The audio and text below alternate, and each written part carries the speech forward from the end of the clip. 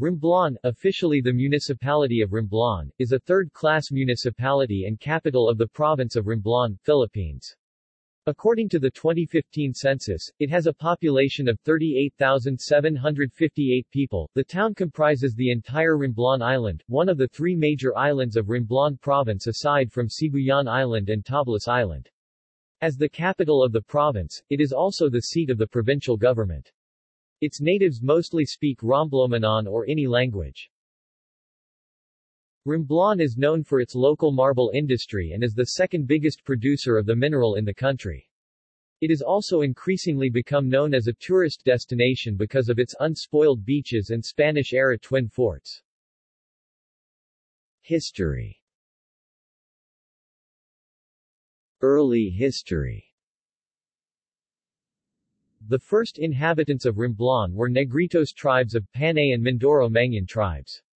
The discovery of hanging coffins and artistic material in caves of the island of Banten demonstrates the existence of a rich and ancient civilization and aboriginal culture. The islands were first visited by Spanish conquistador Martin de Goiti in late 1569, and were thereafter organized by the Spanish into encomiendas.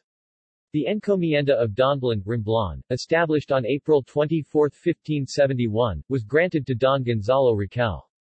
In the first census done by Spanish navigator Miguel de Lorca in 1582, Romblon Island was shown to have 240 residents engaged in wax gathering. At this time, Miguel de Lorca recorded the island's name as Lomlon or Doblon. In the local Visayan dialect, the word means a bird warming an egg in its nest. It was also known as Domblon before the present name was adopted. In 1631, during the term of Spanish Governor-General Juan Niño de Tabora, Romblon was established as a pueblo, making it one of the two oldest settlements in the province, the other being Banten located in the north of the province. In 1635, the island of Romblon was evangelized by Spanish Recollect Fathers and became a dependency of the Captaincy General of the Philippines. Their fortified church is the present Cathedral of Romblon. Two forts erected by them, San Andres and Santiago, are now in ruins. It received its first Spanish missionaries in the 17th century. During the 17th and 18th centuries, it was often ravaged by Moros. It was organized into a comandancia, a province or district under military control, by the Spanish in 1853. Modern history. In 1901, the American occupation saw the establishment of a civilian government in the town. 10 new barrios were created while 3 existing barrios were also abolished. These include Aglomium, which was merged to Sablayan due to its small population, Embarcacion, which was attached again to El Pueblo or Poblacion, and the inland barrio of Cogon, which was reorganized and split into 5 barrios of Tambac, Iloran, Macalas, Lamao, and Agbaluto, referred collectively as TIMLA, from its initial letters, while Barrio Alfonso XIII was renamed Calabogo. The 10 additional barrios were Bagacay, Agbudia, Agtongo, Embarcacion, Maria Cristina, renamed as Sawing, and the 5 new TIMLA barrios. These barrios aside from TIMLA were Agtongo, which was created into a separate barrio in 1916 taken from Cajimos, while in 1918 those engaged in maritime industry which were designated separately as distinct barrio known as Embarcacion was annexed again to Barrio Poblacion or El Pueblo in 1939. Agbudia was the last barrio to be created, taken from Gimpingan in 1939. Meanwhile, the 2 barrios Majabangbebe and Sogod, located in Tablas Island, were returned to Badajoz, now San Agustin, abolished as independent barrios and attached as sitios of Barrio Guinpuc and Carmen, in 1901. During World War II, an American force landed in the island on March 11, 1945 and liberated it from the occupying Japanese forces. By March 18, the entire province was liberated from the Japanese. A monument located near the beach in Sawing commemorates this event.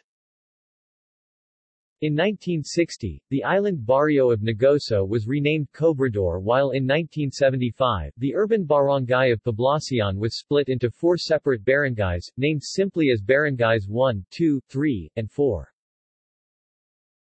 Geography. The municipality consists primarily of Romblon Island, as well as the smaller Alad, Cobrador, and Logbon Islands. The municipality is situated along the coast of Romblon Bay, a natural harbor and safe haven for ships passing in the area during inclement weather.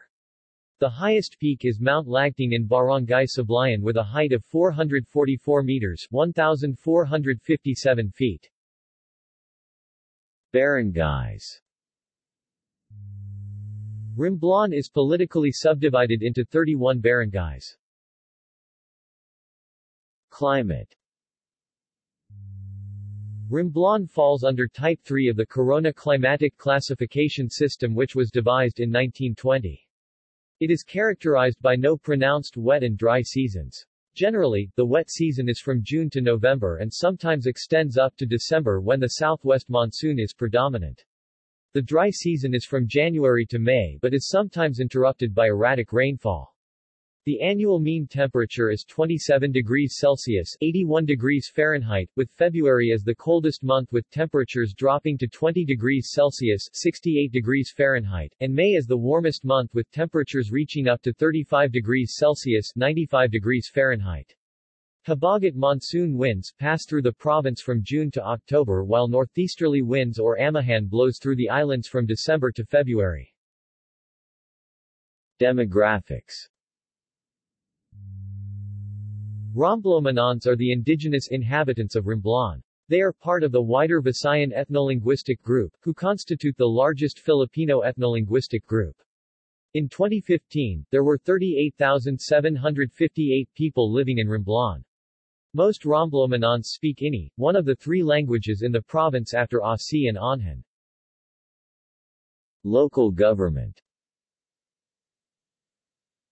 Pursuant to Chapter 2, Title 2, Book 3 of Republic Act 7160 or the Local Government Code of 1991, the municipal government is composed of a mayor, alcalde, a vice-mayor, vice-alcalde, and members, kagawad, of the legislative branch Sangguniang Bayan alongside a secretary to the said legislature, all of which are elected to a 3-year term and are eligible to run for 3 consecutive terms. The incumbent mayor is Mariano M. Mateo and the vice-mayor is Mac Silverio. Both are from Nacionalista Party. Provincial government. Romblon is also the capital of Romblon Province, and as such, the Romblon Provincial Capital Complex, where the governor, the vice-governor, and the Sangguniang Panlalawigan takes office, is situated in the municipality in Barangay Capaclan. The current governor of Romblon is Eduardo Formalo of the Liberal Party. Economy. Romblon's economy relies much on the local marble industry. Marble is the most significant mineral deposit of Romblon and is the most renowned product of the province. The province is the second biggest provincial marble producer of the country next to Bulacan. Romblon marble is of very high quality and comes in shades of white, green, pink, red and black. The Mines and Geosciences Bureau has estimated that Romblon is endowed with about 150 million metric tons of marble. At current rates of extraction, the supply may last for 3 more centuries. Tablas Island is also believed to have vast reserves of marble. Marble quarrying and processing are major activities in Romblon. Among the most common marble products are categorized into the following: novelty items, gifts, ashtray, table bars, furniture, dining tables, baptismal fonts, and construction materials, tiles, balusters, marble chips. Aside from marble quarrying and processing, tourism, fishing and coconut farming are also basic livelihood sources in the island. Transportation. By sea. The main transportation link to Romblon is through Ro-Ro vessels. Currently, there are Ro-Ro vessels from Montenegro Lines, 2GO Travel, Navios Shipping Lines and Starhorse Shipping that dock in the town weekly from the port of Batangas and Lucena. Travel time usually takes about 6 to 7 hours. Ro-Ro vessels also travel directly from Batangas to Romblon's largest town Odiangan, and from there, travelers can ride a jeepney to the port of San Agustin where they can catch a ferry or motorized outrigger boat to Romblon. By air. The closest airport with active airline service is Tugden Airport in the town of Alcantara in the neighboring island of Tablas. Currently, only Cebu Pacific has flights to the airport, with 4 flights weekly from Manila. From Alcantara, Romblon can be reached in 3 to 4 hours by jeepney and an hour by motorized boats or 40 minutes by ferry from San Agustin. Going around. The island municipality is connected through the circumferential Romblon-Cogon-Sablayan Road as well as through a network of shorter roads. Modes of transportation available throughout the island include jeepneys, tricycles, cycle rickshaws locally known as pedicabs, and motorcycle taxis locally known as habal-habal. Tourism. The capital town of Romblon is rich political and religious history as well as natural beauty. Some of the places worth visiting in the municipality include St. Joseph's Cathedral and Belfry, one of the oldest Roman Catholic church is located in Barrio Poblacion. It was constructed for the Recollect Fathers between 1640 and 1726 by talented local artisans using coral blocks and bricks. Fuente de Belen, located across the Municipal Hall, Fuente de Belen is a water fountain erected in 1864 by Eduardo Asuero. It is the source of fresh water for Romblon during the Spanish colonial period. Atop the fountain is an image of the Blessed Virgin Mary. Old municipal building, built out of coral limestone during the Spanish colonial era, it housed the cuartel or headquarters of the local Guardia Civil. Retaining the old architecture of the building, the municipal hall is still used to house government offices and the municipal jail. Bishop's Palace or Villa del Mar, located in Barangay Lonos, it serves as the official residence of the Bishop of Romblon. It was constructed out of clay bricks by the first Bishop of Romblon, Monsignor Nicolas Mondejar. Talapasic Beach Resort. It is located 13 kilometers from town in Barangay Ginablan and offers a quiet and restful place for tourists. Activities include swimming, snorkeling, beach combing, and island hopping.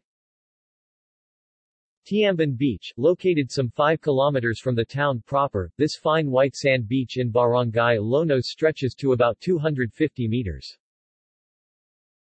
Fort San Andres and Santiago, twin Spanish forts constructed out of coral blocks and bricks between 1644 and 1573, which overlook the whole town and harbor at 156 feet above sea level.